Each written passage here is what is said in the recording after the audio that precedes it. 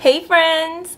Welcome to my crib. So picture this scenario. There's a brand new foundation or concealer launch that you've had your eye on. Your best friend's talking about it, all the YouTubers are raving about it, and you want to know what all the hype is about. So you take the product home, you try it on, and you love it. You love the formula, you love the product, except something's just a little off. It's the undertone. Here's how to fix that.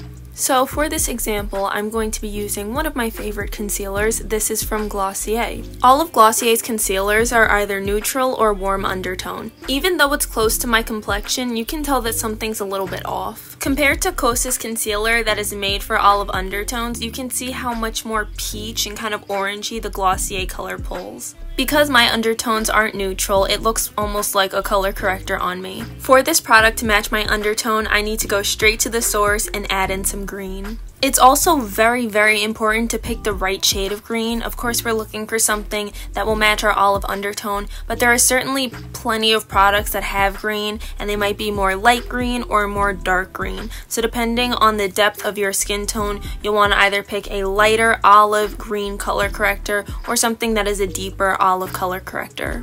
Immediately you can see how much better the color blends into my skin tone because we've given it what it was missing, which is the green. This is really DIYing your makeup, so it's very customizable. You can add in more green and take out more green as much as you need. For this example, I did have in just a little bit too much green, but I do go ahead and fix that in the next couple clips. I absolutely adore this for a number of reasons, but the number one has to be being able to make products work for you. Because sometimes you might get a product that looks great in the store and then you come home and it just doesn't look right, and then you put it away and you forget to return it and get your money back. So this is an awesome way to fix that. Cha-ching.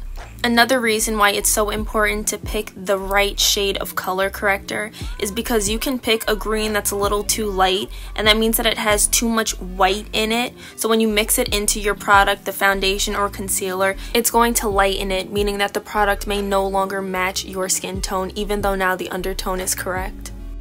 So here is when I went back into the Glossier concealer just to add more of that color in, and I think you can see the difference. Hopefully you can, because one side was just a little bit too green like I was saying earlier. And now we see a seamless blend of color even on the back of my hand. Undertones can even play an important role in setting powders. For example, this one, which is my favorite for personal preference, from Kosas, has a golden base to it. This is great for me because I do have golden olive undertones, which, don't worry, I will get to in a bit. But first, I'm gonna finish up my no makeup look. And if you're curious about my base, before I started concealing, I used a couple skin tints and Glossier's Futuredew, and this provided an absolutely beautiful base.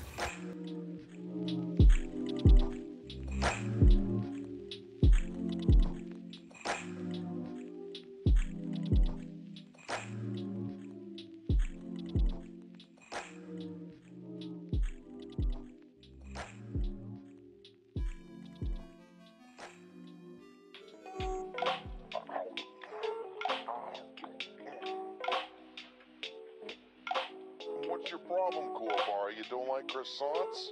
Oh, stupid name, but they taste good.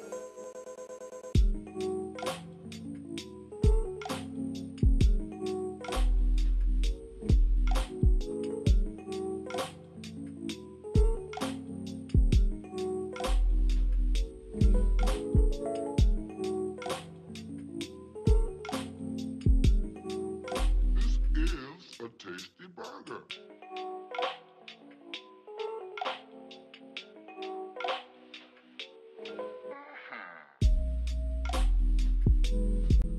What I love about this trick is that it works for any and all undertones. If you have a warm undertone, you'll want to add a color corrector that is more yellow or orange depending on the depth of your skin tone. If you are neutral undertone, you'll want to pick either a lighter or a darker peach shade. And if you have cool undertones, you'll want to pick more of a cool pink or a red shade depending on the depth of your skin once again. I'm gonna leave some color correcting options down below that encompass a wider range of shades for people who are more fair toned, medium skin tone, darker, and deeper. I would say the hardest part about this, I think for almost everyone, is actually determining what your undertone is. Your olive undertone can veer more cool, neutral, or warm toned, which is why many of us will think that we fall into one of those three categories. For the longest time, I thought that I was just warm golden, and the whole time I've been green.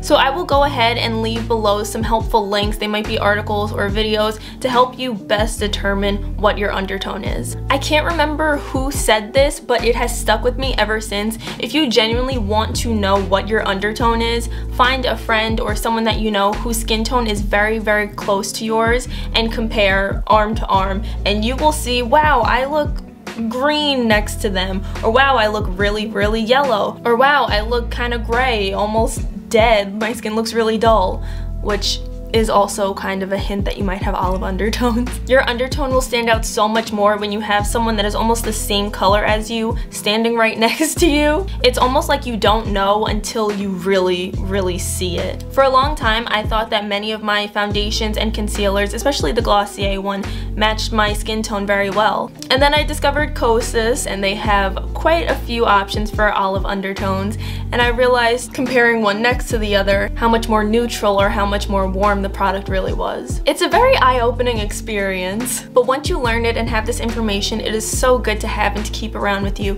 It's going to assist you a whole lot in picking your proper shade in the future. I would also recommend, if you're able to, go to your local Sephora and get product samples. Try to find different foundations or concealers that offer a wide variety of undertones. Try to find your shade in a cool undertone, a neutral undertone, a warm undertone, and see if they do have olive. And from there, it should be pretty easy to determine which color looks best on you. Y'all know how much I appreciate you. Thank you for watching again, and as always, I will see you in the next one. Bye y'all, stay safe.